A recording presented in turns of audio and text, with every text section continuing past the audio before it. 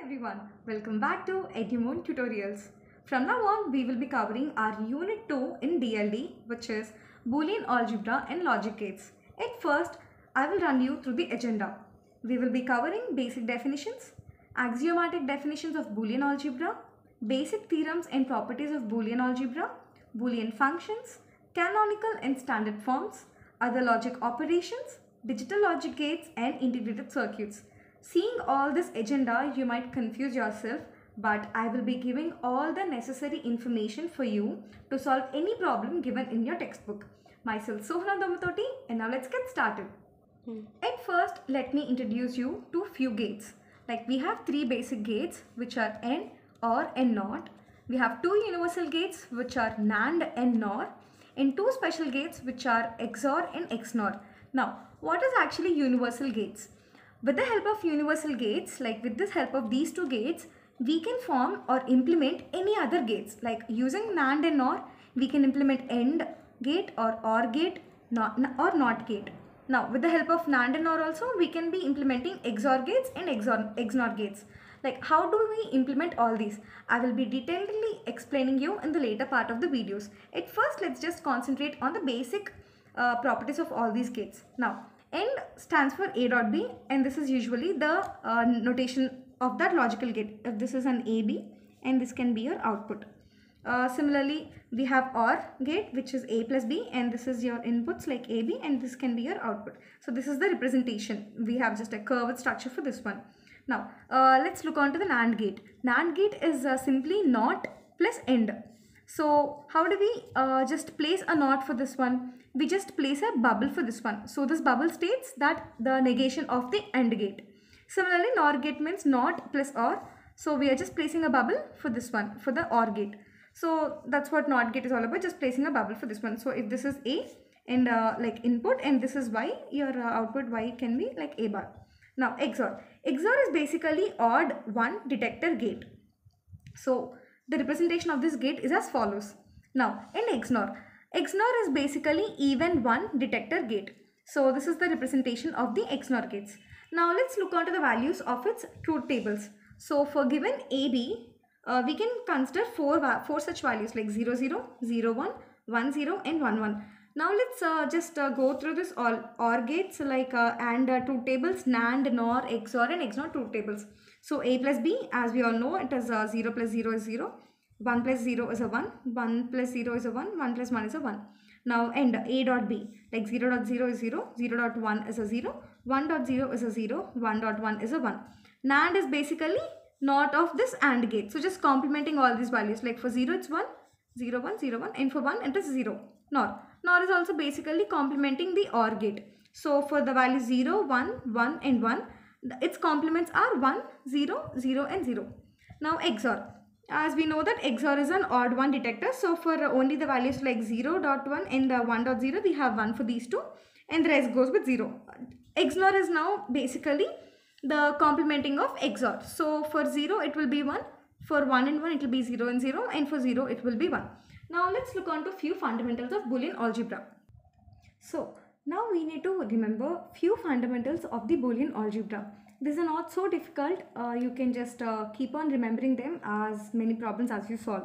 So at first A plus 0 equals to A and A plus 1 equals to 1. Like 1 plus anything equals to 1. So just remember these formulas like this. And 1 dot A equals to A and 0 dot A equals to 0, because 0 multiplying with anything is equals to 0. Now if A equals to 1, then A bar equals to 0. Just a simple complementing formula, that one. And now let's consider idempotent clause. Like idempotent clause says that A plus A equals to A and A dot A equals to A. So instead of writing 2 times, we can just write 1 time. And similarly, instead of multiplying it the 2 times, we can just write it for the ones. And now absorption laws. Absorption law states that A plus AB equals to A and A dot A plus B equals to A. Now you might be wondering how do we get these values. So similar, just a simple problem. So A plus AB equals to, now we can just take common of A in both of them. So A into 1 plus B. Now 1 plus B or 1 plus anything according to this one equals to 1. So 1 plus anything equals to 1. So A into 1 equals to A. That's what our formula is all about. Now again, a into a plus b equals to a. How do we solve this? So a dot a plus ab, right? Now a dot a, like a dot a can be just written once. So a plus ab. Now from these two terms we can take a as common. So a into 1 plus b. Now similarly 1 plus anything equals to a 1. So a into 1 equals to an a. So that's what our absorption law is all about. Now consider the next one. A plus a bar b equals to a plus b. Now how do we solve this? So a into 1. It's simply like a into 1, right? Plus a bar b. Now this one can be also written like 1 plus x, right? Like now let's let that x be b. So a into 1 plus b plus a bar b, which is equals to a plus ab plus a bar b. Now from these two terms you can take b as common. So a plus b into a plus a bar. Now if you just go down, you can see these two formulas. A plus a bar equals to 1 and a dot a bar equals to 0. These two are very important. Always remember these two. With only this 1 and 0, your entire answer can go wrong. So from these two laws, like a plus a bar equals to 1. So a plus b into 1, which is equals to a plus b. This is what we obtain here. Now okay, let's consider the other one. A into a bar plus b equals to ab. Now how do we solve this? A dot a bar plus ab. Now a dot a bar equals to 0, right? So this goes with 0. 0 plus ab. 0 plus anything equals to that anything only. So like 0 plus x equals to that x itself. So 0 plus ab equals to ab, which is what is given here. So you need to remember these two important formulas, which is a plus a bar equals to 1 and a dot a bar equals to 0. And the last one is a complement whole complement. Complement and complement goes on and makes it a simpler one. So a complement whole complement equals to a. Now we have two important theorems of Boolean algebra, which is a De Morgan's theorem or a law and a consensus theorem. Now De Morgan's theorem states that a dot b whole bar equals to a bar plus b bar. Now how do we get that? We are just taking the complement for each and every term present here. So a complement is a bar and dot complement is a plus, b complement is a b bar. Similarly this one also, a plus b whole bar, like a complement is a bar and plus complement is a dot and b complement is a b bar. Now okay, now let's look on to the next theorem, which is consensus theorem. Now we have this kind of identity, which is ab plus a bar c plus bc equals to ab plus a bar c. That means this term is getting eliminated here. But how do we prove that? Now let's see how do we prove that. Just write this term ab plus a bar c plus bc. bc into 1, generally it's a 1. From this law, like a plus a bar equals to 1, we can just substitute these terms in place of 1, which tends to happen like ab plus a bar c plus bc into a plus a bar. Now just expand all of them. ab plus a bar c plus abc plus a bar bc. Now from these two terms we can take ab common, right? ab into 1 plus c. Now from again these two terms we can take a bar c as common, a bar c into 1 plus b. Now we have already known this rule, like 1 plus x equals to 1. So 1 plus c equals to 1 and a bar c, and 1 plus b equals to 1, which tends to be ab plus a bar c, which is equals to this one. I hope these two are similar, right? So this is what our consensus theorem is all about. Now let's look into few properties of Boolean algebra. We have few basic properties like commutative property, associative property, distributive property, and then transposition property. Now commutative property has these kind of formulas like a plus b equals to b plus a dot b equals to b dot a dot b whole bar equals to b dot a whole bar. Associative property like a plus b plus c equals to a plus b plus c. I hope you have already studied a commutative property, associative property, and distributive property in your earlier classes. There is nothing new in this concept again. So you can see these formulas, just go through these formulas also. And now let's look onto the transposition property. We have this transposition property identity as follows, like AB plus A bar C equals to A plus C into A bar plus B. Now how do we solve this? Now how can we say that these two are equal? Just try writing all these formulas, like expanding all this. So A dot A bar plus AB plus A bar C and BC. Now A bar is equals to 0, right? So that goes with 0. And now we are left with the terms like AB plus A bar C plus BC. But from our consensus theorem, which we already discussed in the previous one, we have AB plus A bar C plus BC. Again, see, AB plus A bar C plus BC, which is equals to AB plus A bar C. AB plus A bar C. So these two are equal. So these are the properties of the Boolean algebra. Now let's look onto the dual of a Boolean expression.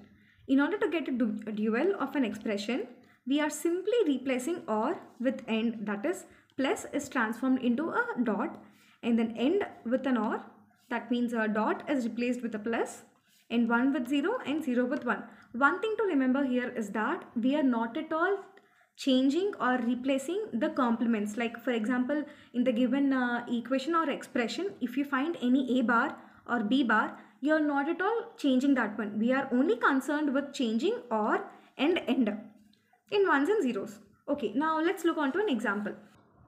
Now, given the identity as follows, like AB plus A bar C plus BC equals to AB plus A bar C.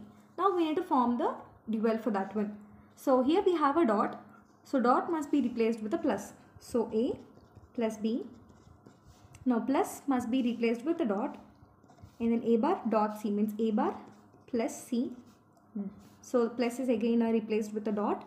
Now B dot C equals to B plus C. And this is equal to A dot B means A plus B. And this one plus is a dot.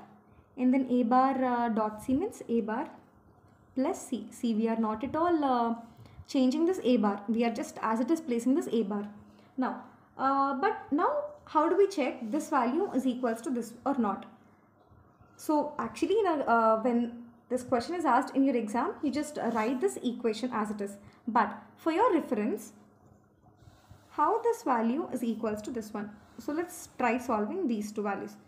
We have A plus B dot A bar plus C dot B plus C, right? So just solve this. A dot A bar, so A bar plus AC plus A bar B plus BC dot B plus C. Now A bar equals to 0. So now we are left with the terms like AC plus A bar B plus BC into B plus C. Now again expand these terms like A, B, C plus A bar B dot B plus B, B, C plus A, C, C plus A bar B, C plus B, C and C. Now in the few terms like A, BB, like BB and CC and CC, like these terms are getting repeated, right? You can just replace them with only single term like B dot B is equals to a B. So how do we expand this now? ABC plus A bar B and BC and AC and A bar BC plus a BC. Now here BC and BC are 2 times repeated. We are aware of this formula like x plus x equals to x, right? So simply just write it once. So which tends to happen like ABC plus A bar B plus BC plus AC plus A bar BC. Now as you can see from these two, like A bar BC and ABC, just take BC common, then it tends to be A plus A bar, right? Just write all the other terms as it is, plus BC plus AC. Now A plus A bar equals to 1, right? We are aware since A plus A bar equals to 1 from the fundamental properties which you have seen previously. So BC into 1 plus A bar B plus BC plus AC, which is equals to A bar B plus AC plus, now again BC plus BC, which is similar to like x plus x equals to x. So it is just BC. So now you can see this term is equal to the question which is given in the above. Okay. So when you solve this part also, you will be getting the answer as similarly. So hence the dual form will be as this one. So there's nothing to confuse. Whenever they give you in the exams to find the dual form, just replace this plus with a dot and dot with a plus, and zeros with 1 and ones with 0. That's it. This is just a reference to tell you that both of these terms are equal or not. So now we are done with the dual of the Boolean expression. Let's see another concept. Literals. Variables or a component of a variable is called as a literal. That is the basic definition. See, for example, a is a variable, then a and a bar are called as literals. Similarly, if a function f of a comma b equals to a plus a bar b, then the literals are a bar, b and b bar. That is, the function can contain terms only of a bar, b and b bar. Similarly, if f is a function of abc, then we have the literals like a bar, b bar and c bar.